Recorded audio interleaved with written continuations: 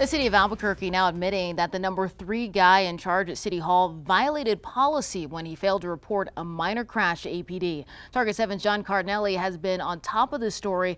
John, how did all of this come to light?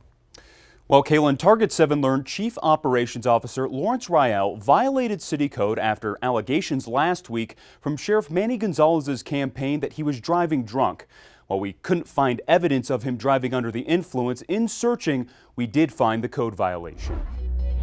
According to these city documents, Albuquerque's Chief Operations Officer Lawrence Rial was supposed to call police immediately when he got into a minor crash in a city vehicle on the morning of September 14th. He didn't. No police came, no ambulance came, nobody came. That's Victoria Gachus, the woman Rial hit. She tells us he handed her a city business card and left the scene. He didn't talk very much. He just handed me his card, that's all.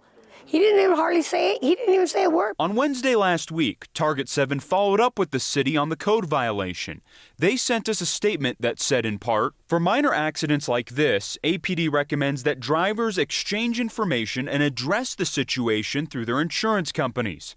Police Union President Sean Willoughby says that's not the case. That is a statement that is commonly used for citizens. Right? If you have a minor accident violation and your vehicle is operable, you can do a self-report, you can call in for a report, you can exchange information and handle it through insurance. 100%, I've heard that being conveyed to the public several times, but this isn't about the public. Willoughby says anytime a city employee gets in an accident, they must report it to APD. The truth is there was a city rule and regulation violation. They didn't call the police. They didn't notify anything. There was no evidence. We didn't get photographs. So there are a lot of steps that got missed by the COO in this particular circumstance. And I think that statement from the city is very misleading. Target 7 followed up with the city after our interview with Willoughby. We asked for further clarification. In an email, they told us they were aware of the discrepancy and said in part, Rial was on the way to work the morning the accident occurred, not conducting official business. Not calling APD to the scene was a minor violation of city policy, but is consistent with the recommendation that APD gives to the general community, which is to resolve minor accidents through insurance.